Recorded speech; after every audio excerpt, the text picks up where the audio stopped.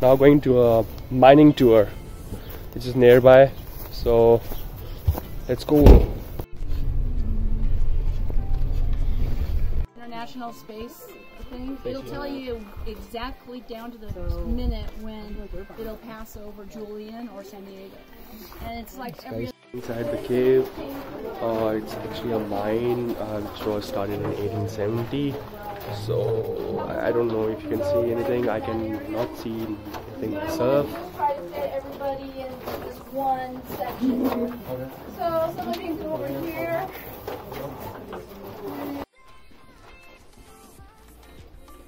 Now we are entering the 1870 gold mine. So I'm going to split our group up into two. You can go ahead and stand all of these things to get the best amount of gold possible.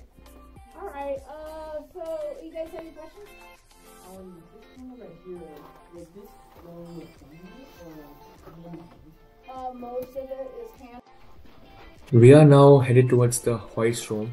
This is a place where the workers used to have a elevator type system that had pulleys, and they used to send people or equipment or gold up and down from the hoist room. And also it was very cool to look at the signal system that they had. So different, they used to ring the bell, and different bells used to have different meanings.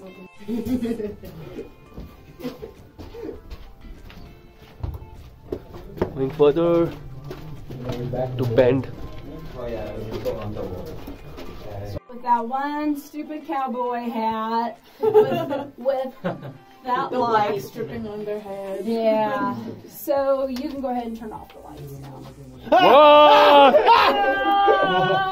Oh yeah! So that's it, guys. If you had to have your hands. Imagine the critters. There's a couple positives. Usually these guys usually worked in pairs, so you can see twice as good. Now your eyes will adjust to this. You can go ahead and turn it back on. Your eyes will adjust after about. Oh shit! Oh, Just kidding. Yeah, you studied that? Yeah. In that Cuban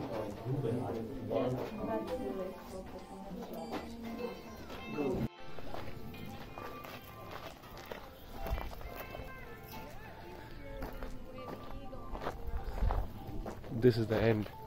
Teach you guys how to pan first, and when I'm done teaching, then you guys can pan on your own. So real quick, let's just get familiar with the modern day pan. It's made out of plastic, obviously, but it has these built-in ridges, and these ridges are going to help you guys keep the gold in the pan, but really, it's only like 20% better.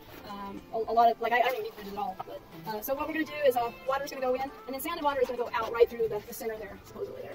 All right, so pretty easy and straightforward. Just get as much sand as you can handle. That's about all I ever use to teach people. Now, the most important step here is settling your gold to the bottom of the pan. And the gold is 10 times heavier than this empty sand. So pretty much you're just going to get the whole pan under the water because it only works underwater. And you guys might come over here so you can see.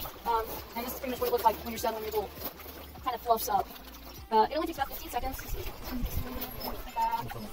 If you don't get your gold settled to the bottom of the pan, then you'll biff it because it'll all come out while you're in the active part of the panning. All right, and then you just start.